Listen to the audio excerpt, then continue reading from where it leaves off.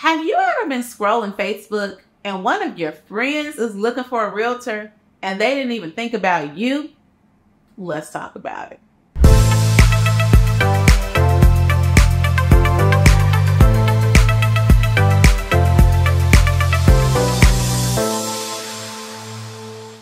Hey everybody, it's Rosemary Lewis, your real estate bestie. And today we are going to talk about when friends don't remember we are real estate agents and what we can do about it. But before I get into it, go ahead and subscribe to the channel and listen. I need a little encouragement because these friends are acting funny.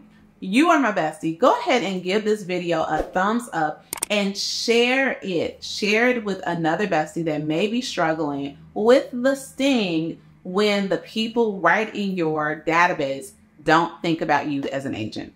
Let's get into it. A friend just posted on social looking for a good realtor. It makes me think I'm not showing up well if she didn't automatically think of me. What are some tips for staying in front of my sphere? All right, drum roll, please. I have actually had something similar to this happen to me recently, but the difference is I wouldn't say this person was my friend. I mean, they are my Facebook friend, but definitely not somebody that I am interacting with on a common basis, but still, I was looking just like you. My face, like I crossed my eyes like, girl, you know a realtor? I'm a realtor. But it also made me think about my practices and where I can double down. So first things first, I just want to say kudos, like good thing that you saw this post, because it stings a little worse when you actually see that they are standing in front of a sold sign. So this is definitely an opportunity. Like, I don't want you to get like, I don't know the level of friendship, but I don't want you to get like your panties in a bunch that they didn't automatically think of you, because for whatever reason they didn't. This is your opportunity to reach out and raise your hand and say, hey girl, hey, you know, I'm a realtor, and start the conversation from there. But the reality is that a lot of times we don't get that like social media heads up that someone is even thinking about selling. And that may be, you know, not only with your friends or your acquaintances, but even your neighbors, right? How many times have you probably driven down your street and realized, like, I didn't even know that they were thinking about moving. Like, they just moved here and you see a for sale sign in the yard. So the very biggest thing that I just want to share is that even with people in your sphere of influence, we have to earn their business. I get it. Like, they've been knowing you for a long time. They know what you're trying to do, or they know what you're doing. You would think, and a lot of realtors just want to assume that people are going to work with you just because there is a relationship. And the reality is that it just doesn't always happen like that. So even if you don't know that they are looking, even before they even share with you that they are in the market, we have to be in the habit of serving the people in our sphere. And I'm going to give you a couple of ways in order to serve them. Okay. So here is first things first. I know that we are in a texting, we are in a social media. We have so many ways of staying, I don't even want to say staying connected. We have so many ways of staying in people's business, yet we are not connected. So the very first thing that I'm going to say is that everybody that you can be in contact with, do you actually have their phone number, and are you picking up the phone, giving them a call? I just left a real estate conference and I thought that it was pretty cool that one of the girls that I chit-chatted with, you know, we are social media friends. We have DM'd each other before this conference. She reached out to me and she was like, hey, what's your email address? What's your, you know, mailing address? And then she was like, and I want your phone number too, right? I love that, because I know that at some point I would be so pleased to get a phone call from her, and she took it another step. So I want us to take some of these relationships off of social media and actually be asking these people for their information and actually giving them a phone call. When I coach with the besties that I coach with in our accelerator program, we teach a strategy of getting in front of and having phone calls at least one time per quarter, 4 times per year, with everyone who is in your database. And I know that you might be like, oh, I'm texting them, or I'm commenting, or I'm DMing them. No, actually pick up the phone, because that is an art that has been lost. So I'm going to encourage you to start calling the people in your sphere.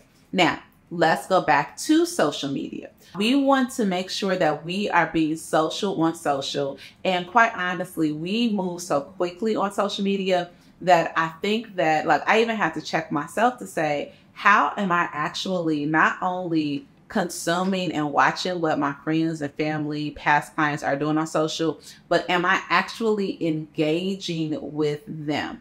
And again, with that engagement, I want you to be intentional about taking it off of social media. So for instance, if someone posts that their dog died, or that they lost 50 pounds, or this is their wedding anniversary, because you have already done the heavy lifting, you've gotten their phone number.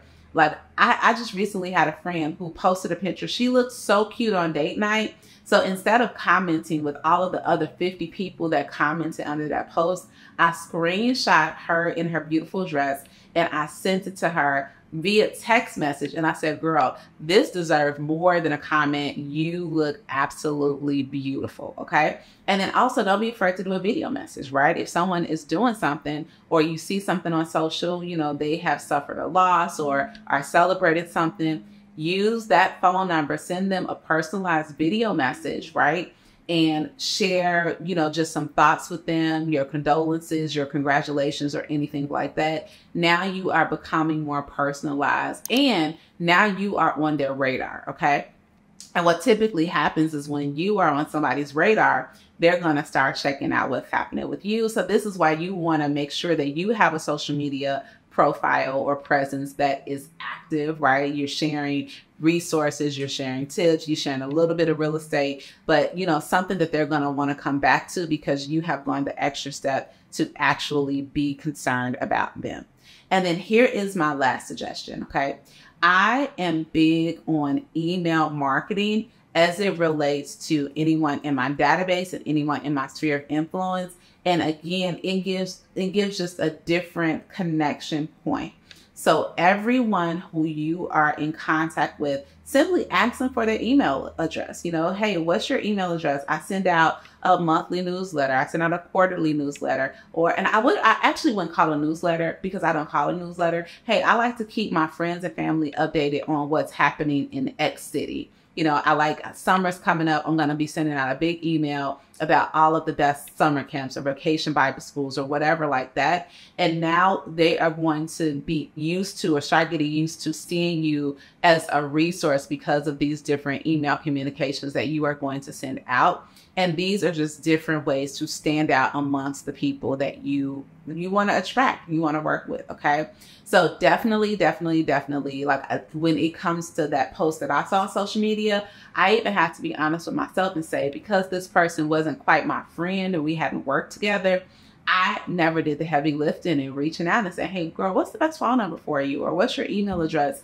I want to stay in contact with you in this way. So luckily I saw that post and I was able to get in front of them as an agent, but it would have been a missed opportunity. Honestly, on my part, I can't depend on the algorithm to show them everything. I have to take it off social. Now, this is the last thing I want to say though. And this is just the reality of being in the business.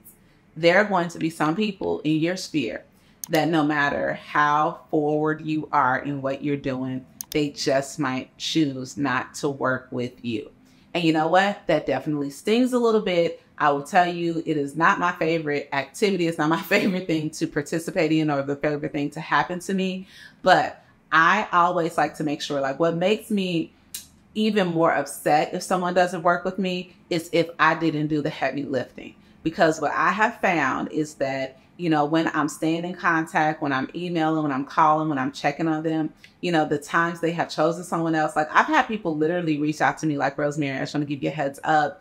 We're going to be listing our house soon because, and we would have gone with you, but because of X, right? It might be a previous relationship, like a realtor that they have maintained contact with, which I love that because I want my clients to do the same thing. Or, you know what, for whatever reason, they just chose to go a different route. But I'd like to make sure, did I do everything that I could do to actually nurture that relationship? And ironically, I've had people that haven't used me but have referred me, right? They felt obligated or for whatever reason, they decided to go in a different direction to serve their own needs. It's the craziest thing in the world, but they have referred me out over and over again to their friends and family. So this is why we want to do the heavy lifting. We want to make sure that we are intentional about being in front of our people. And I mean, that's about all you can do, but that's some work, right? It's some work to really, really nurture and maintain your database with your sphere of influence. So bestie, I hope this is helpful. I hope that you actually didn't get all like in a tizzy because that friend didn't automatically think of you, but that you actually reached out and raised your hand and say, hey friend, I'm right here as your realtor. And what's your email address? Like, I know you mentioned that you're not looking for anybody right away, but can I start sending you over a market report, right? Just earn the business. That's what we want to do. All right. All right.